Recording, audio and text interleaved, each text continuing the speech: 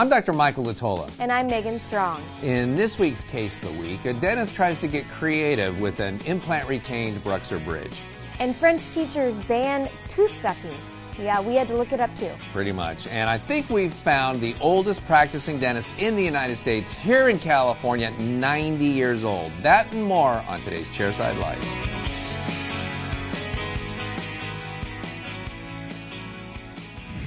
Hey now, hello and welcome to episode 139 of Chairside Live. We've got a great episode for you today with a very unique case of the week. But first, how are you, Megan? I'm doing good. I feel like quite the brewmaster. Why is that? Because I started making my own cold brew coffee, which has 60% less acid than regularly brewed coffee. So it's better for your teeth and it's better for your stomach and it's delicious. Really? Did you bring any? No. Oh. Maybe next time. Yeah, I'd like to try that out. Yeah. I've seen other people like Stumptown, this famous roasters that make it as well. Yeah. And it does taste different. It does. For me, I like it. It's smoother, more mild, and they do sell it bottled, but I prefer to make my own. Do you drink it cold? Because yes, absolutely. It's not meant to be heated up? You can, but I like it. That probably does something bad to it. Yeah, how are you doing? Assume. I'm very good. Good. Good. Yeah, I spent a nice day with Gordon Christensen yesterday. I get to do that once a month. Saw some exciting new products.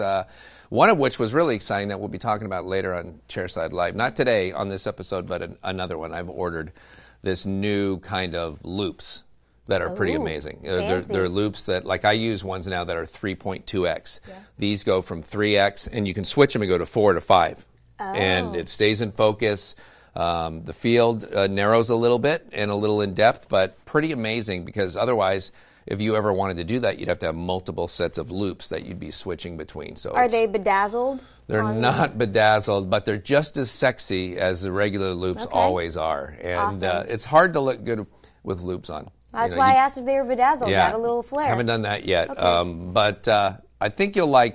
I think you'll like how I look when I wear them. Great. But it's just the fact you can make teeth so big that's worthwhile. Awesome. Well, it's an interesting case of the week today because my fellow podcast host, Dr. Joshua Austin from San Antonio, Texas, has been nice enough to throw himself onto the grenade and nominate himself for the case of the week. This is a relatively rare thing to do. Not many people usually say, I sent you guys a case the other day, it wasn't my best, please don't make it the case of the week. Josh called himself out on this one, and it's pretty interesting what he decided to do. He decided to make some chairside modifications to a restoration we had made for him, and it didn't go as planned, and then I'm going to show you what we had to do, or what we were able to do to help him, get it all back on track and give him an option for what he wants to be able to do. So let's go ahead and take a look at that now.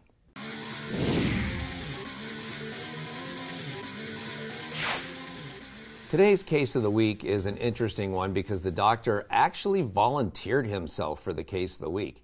He sent me an email and he said, you know what, I did something the other day that's a little bit goofy and I screwed up and I want to take my medicine and I want to keep other dentists from making this same mistake. And I said, I'm very proud of you. I don't think there's many dentists, I can't remember any, who have offered themselves as the case of the week when they didn't do something right. So I'm going to be very careful here to make sure that you can't see the name of this doctor. Oh God, look, it's Dr. Joshua Austin, my good friend Josh Austin, who is also my podcast host.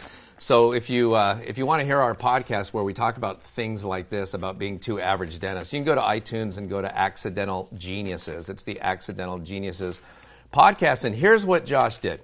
It's kind of interesting. He had a patient who had implants on 12 and 14. And Josh scanned it with a couple scan bodies from us and wanted to do a screw retained bridge. And our techs looked at it and said, we can't do a screw retained bridge, but we can make you a couple custom abutments and you can place those and do a cement-on bridge. And Josh said, that'll be fine. I wanted to do screw retained because I don't like cement and the possibility of leaving some behind and endangering the implant, but I'll go ahead and do that. So Josh gets the custom abutments back from us, tries them in, gets them down into place. They fit fine, takes a radiograph to confirm their fit, puts the BruxZir bridge on top of the custom abutments. It fits fine, takes the radiograph to confirm that fit, takes it all apart, and then decides, this is the maverick spirit of a dentist here, decides, you know what? I'd like to make this a screw-retained bridge myself. So he does the thing that most of us dread doing, and that's drilling through solid zirconia. So God bless him just for that. And he drills through this BruxZir bridge all the way down and decides that he's going to turn this into a screw-retained bridge. So he takes the 2 custom abutments and cements them into the bridge and cleans it all up here out of the mouth, so we're not getting any of the cement around the implant or in the sulcus. So he's going to keep it clean and do the right thing. And once this has been cemented and cleaned up, he goes back to the mouth, and you probably see the end of the story coming. It will not fit back into place again. And so Josh was like, oh no, I really shot myself in the foot on this one. So he sent it back to the laboratory. And our challenge is going to be to try to see if we can get these custom abutments out of this BruxZir bridge. I'm sure we can just probably drill through and hopefully be able to create enough vibration maybe to break that cement bond. We'll see whether or not we have to do it. But what could Josh possibly have done differently if you decide that you want to turn a cemented bridge into a screw-on bridge, screw-retained bridge, at the Chairside? Well, that's a tough time to make that decision and make it work. But what if he had put both these custom abutments into place in the patient's mouth, drilled the 2 holes in the BruxZir bridge like he did, cemented it on the custom abutments, cleaned up all the cement at that point, then unscrewed that and taken the bridge off? Would it have come off, and would it have fit back on again? It's a little difficult to tell because he did a digital impression. I don't have a copy of the scan here, but he would have had a better chance probably of that bridge happening to fit into place perhaps. He could have also got rid and made these non-engaging. You can see where we've got our little indexed surfaces here. So had he wanted to make this non-engaging, which is fine for a screw-retained bridge, to have non-engaging abutments so it'll seat a little more passively is fine. When we have single custom abutments, the way this was sent to Josh, we're always going to have these because we want to be able to index that and keep those abutments from rotating when the patient chews on a cement-on bridge.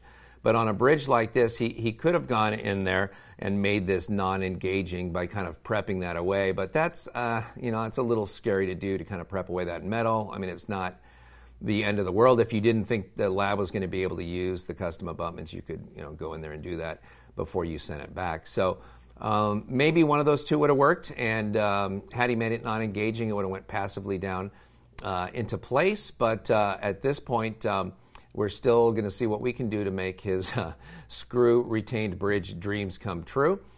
His suggestion to us was, because he felt bad, just see if you can get out those custom abutments, and they fit perfectly. And if you just mill me another BruxZir bridge, because the design has been saved, so it's very easy for us to mill an exact duplicate of this.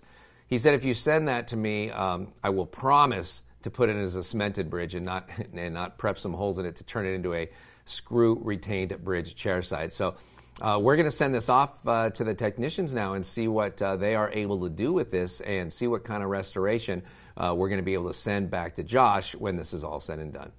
Props to you, Josh, for being very honest about this. And I promised him when he sent this in that I would send in something really goofy that I do and out myself as a case of the week. He's getting a free restoration for this.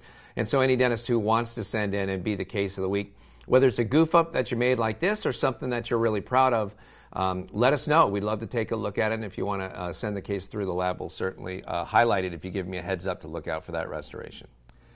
So here is what we did for Josh. I always like to learn something if we can when we do something like this. So we made him 2 bridges that I wanted to show you. I can actually only show you one of them. One already got sent to him kind of by mistake. But here's the other one. What they did was, because it's a CAD designed file, they were able to just mill 2 more custom abutments, 2 new ones, and then mill another identical BruxZir bridge. And so this is exactly the same size and shape, because it's the same design file as the one that was made last time, as are the abutments. And it kind of points out, something nice about the whole CAD/CAM process, and that is, I don't know, let's say this patient gets hit in the face with a baseball bat or a hockey puck, and breaks or chips the BruxZir bridge, which is really difficult to do, or pretend it's another material, and it breaks.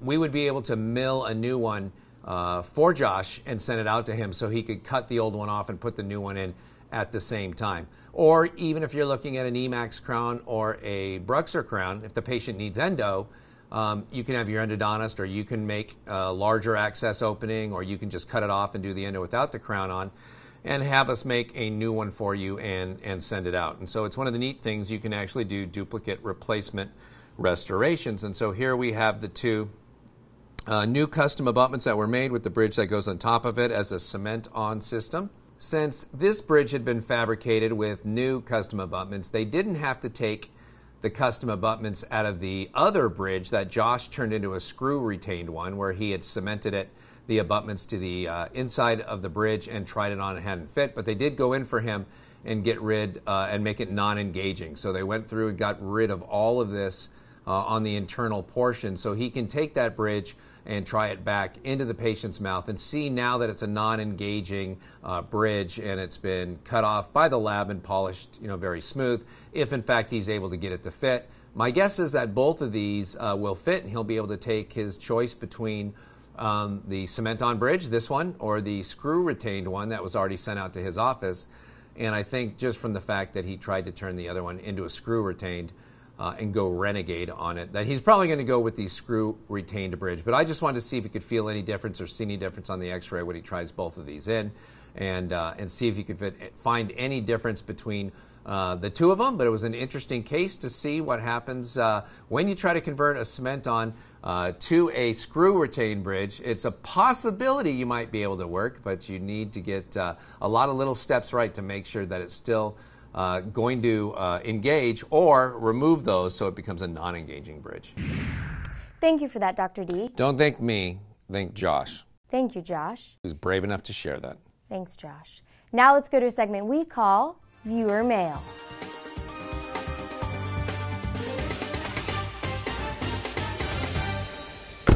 This week's viewer mail comes to us from Dr. Tim Huckabee from Southlake, Texas, and he writes, "Hi guys, I love the show. Thank you.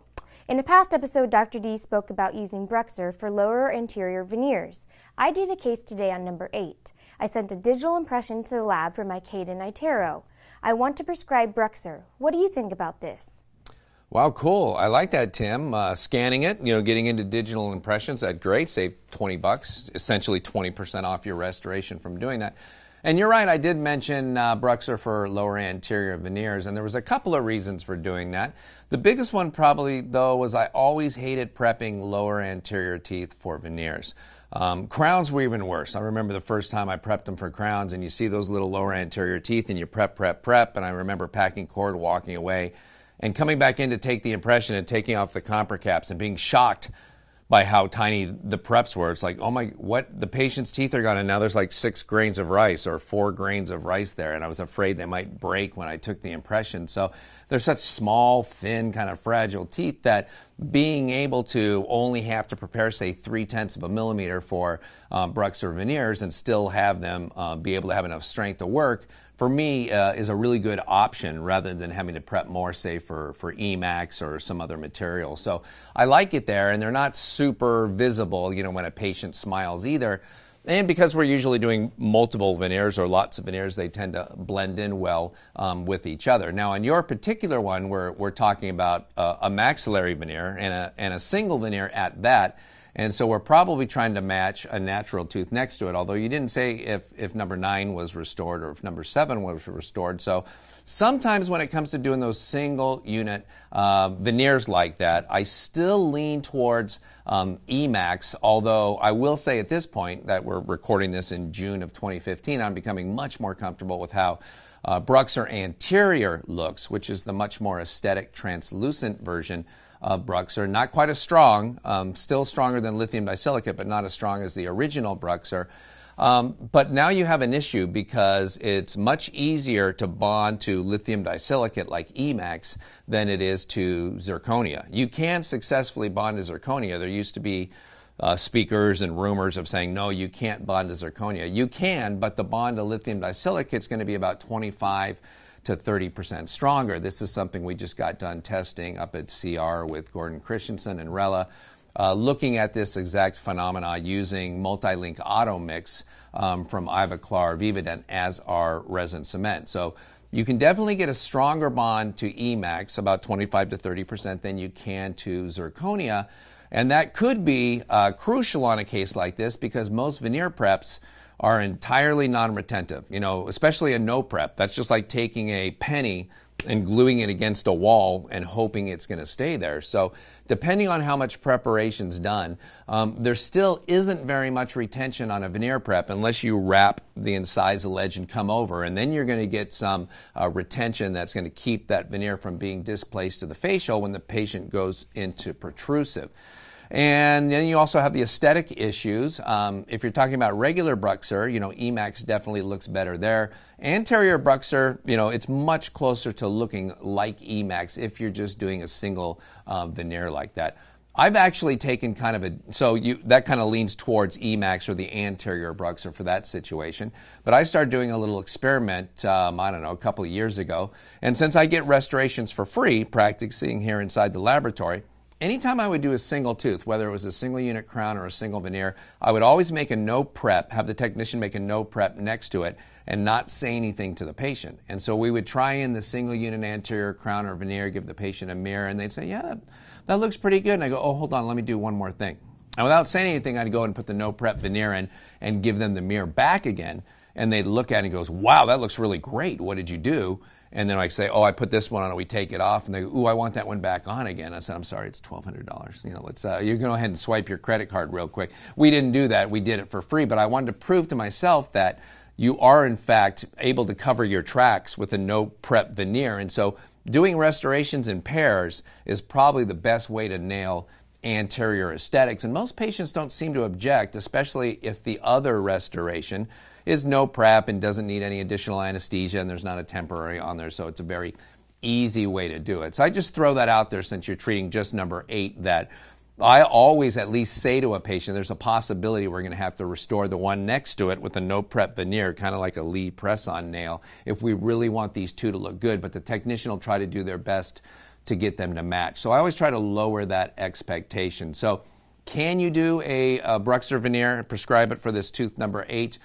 You could, but if you were going to, I would suggest that you use the BruxZir anterior material. If we're matching a natural tooth next to it, and we're just doing that single tooth, I certainly wouldn't fault you if you wanted to prescribe Emax for that as well. When we look at our fracture rates on anterior restorations here at the lab, we just don't see Emax fracturing hardly at all in the anterior. So I would be comfortable with you prescribing an Emax veneer for that if you wanted to go for the most in aesthetics. If this is on a 70-year-old man who gravity has pulled his lip all the way down and you only see his lower anteriors when he talks and you want strength, then certainly lean more towards the zirconia oxide. So there is no right or wrong answer here. It just kind of comes down to preference.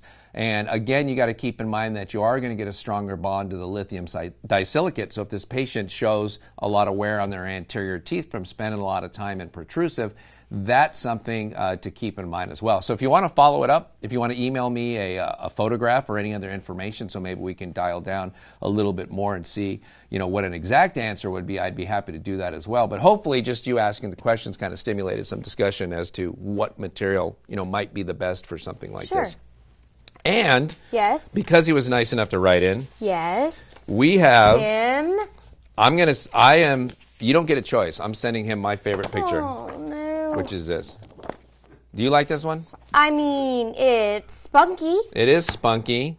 It's super happy. Very happy.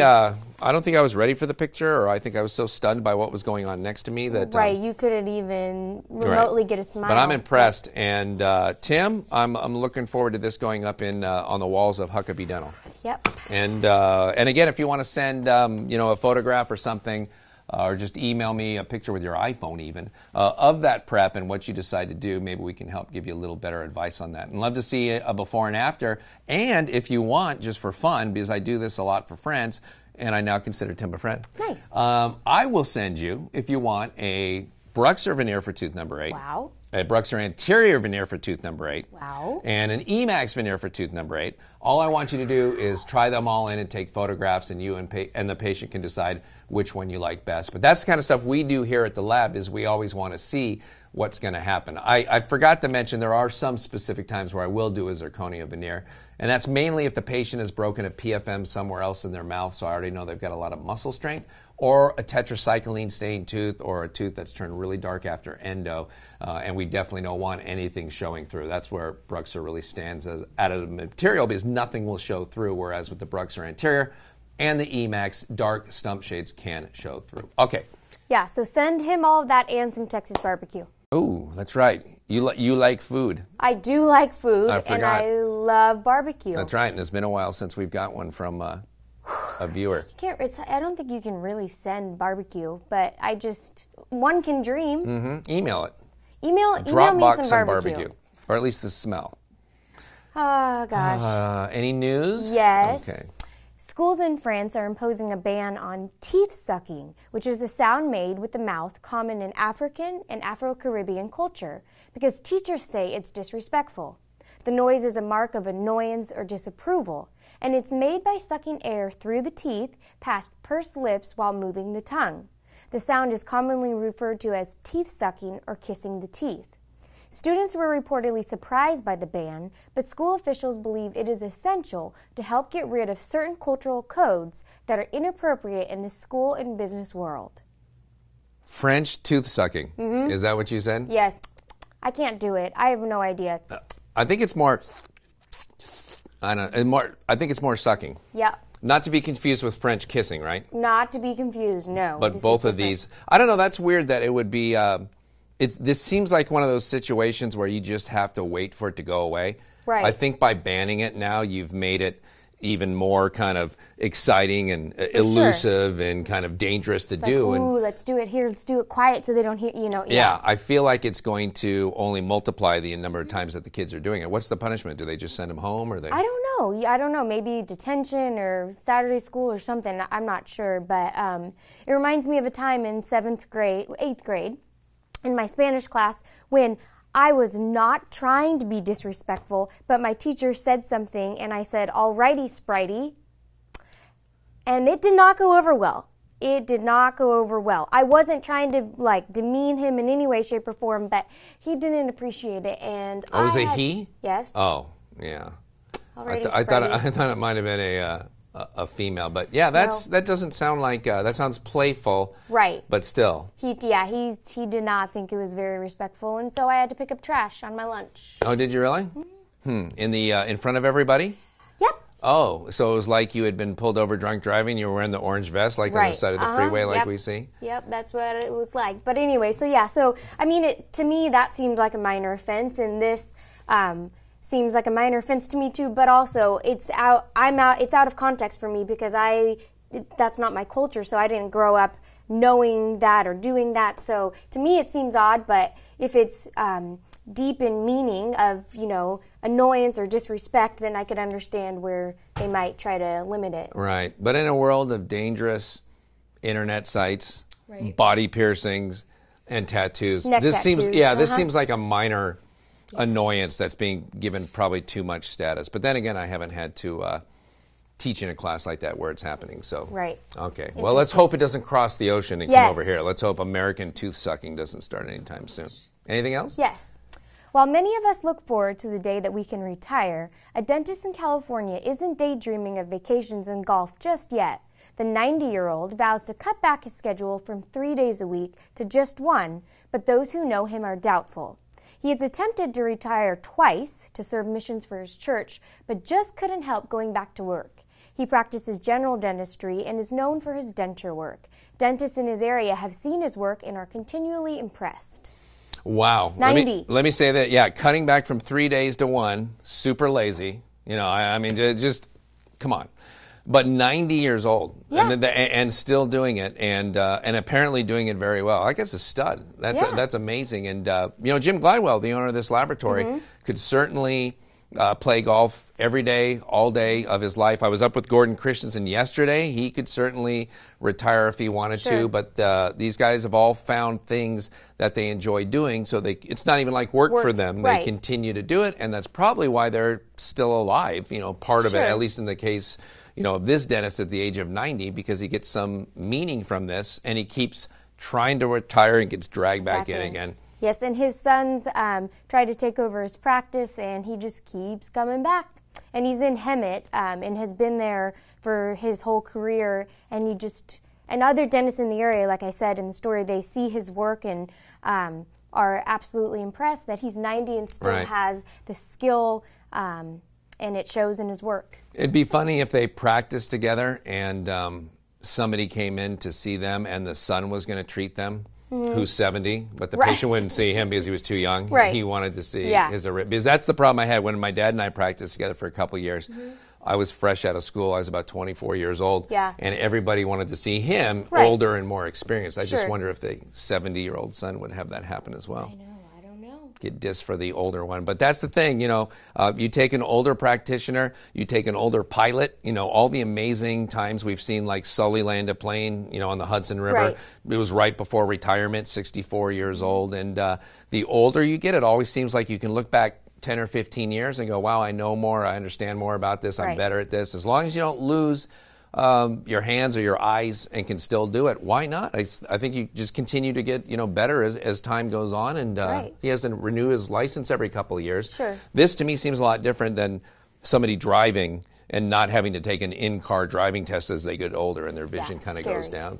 But now, I mean, even if his vision starts to go, you were talking about those loops earlier. Right. Well, as long as his near vision and he gets those corrected and there's a prescription and he needs it, absolutely. I mean, the eyes, as long as they still function and he's taking it, slow and doing it the right way, it's not going to be a problem with age. So that's fantastic. Good for him. All right, that about wraps it up for this week's edition of Chairside Live. On behalf of myself, everybody here at the lab, the CSL crew, Megan, want to thank you for your time and your continued commitment to quality dentistry. We'll see you next time. Hey now, hello and welcome to episode 139 of Chairside Live. We've got a great case for you. Hey now, hello and welcome to... Oh, okay. I was like looking funky. Let's try that again. Hello. Hello. I want to hear this. I want to hear this sound. How are you? I think it's more...